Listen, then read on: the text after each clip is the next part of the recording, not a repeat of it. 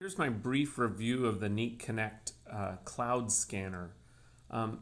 This was, billed as a one-touch, very simplistic scanner that doesn't require a computer. I have not found it to be so. As usual, the hardware for the NeatConnect, the Neat scanners in general, is superior to most other scanners, consumer-grade scanners that I've seen. However, they've continually missed the mark on the software. And I just got off with support at NeatConnect, and apparently the scanner doesn't do these very basic features. So I'm a small business owner. If like many people, you have a handful of people that you want to just send scans to: the bookkeeper, my wife, the manager of my business.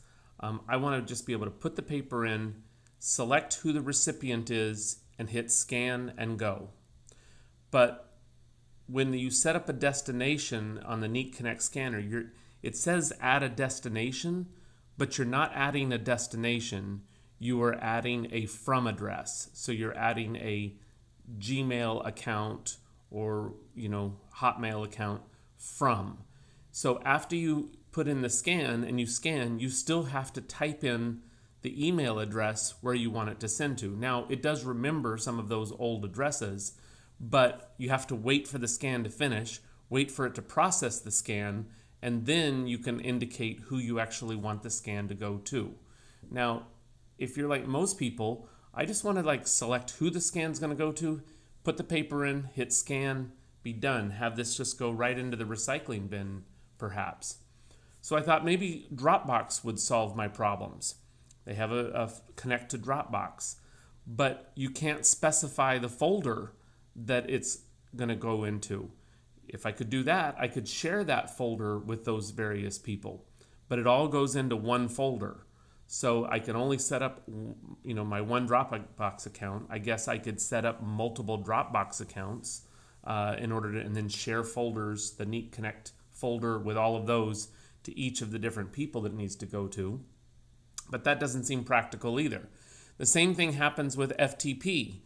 FTP, you can't specify the folder. So if I could do it with FTP, then at least I could do some sort of a script that would then say, like a Zapier script that would say, okay, as soon as something appears in this particular folder, then email that to a particular person. Every single place where you could connect to, they've added an extra step that they really basically hindered the entire operation of this when it could have been such a superior product. Put in the paper, select the destination, hit scan, go. It's not that. This is a simple software change, Neat. You really got to get it right if you want wide adoption of your products. All right, thanks for watching. I'm open to any comments. Maybe I'm missing something and maybe somebody has a solution. I'll be working on some sort of workaround or looking at some other scanners. It's unfortunate because I really like the hardware of the Neat scanners. All right, thanks.